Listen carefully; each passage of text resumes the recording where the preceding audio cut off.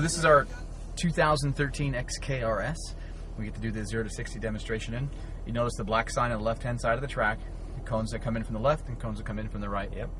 We'll accelerate all the way up to that point, and that's where we'll start to get on the gas and start to slow the car down. We don't have to get too heavy on that brake pedal. Just be nice and firm with it.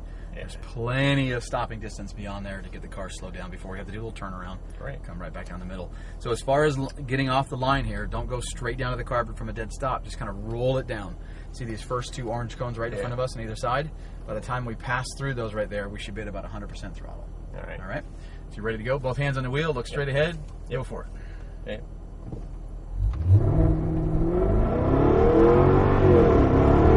Yep, you got it. Keep going. Keep going. Keep going. Brakes. More brakes. There we go. Beautiful. Beautiful. I like it. Yeah. I like it. These are something else. They only build 300 of these cars annually. Wow. Right back down the Really? middle. Yep. Bring 100 into North American market every year. Wow. And again, 550 horsepower, 502 pound-foot of torque. Yeah. 0 to 60 in 4.2 seconds, and a top speed of 186 miles an hour. Wow.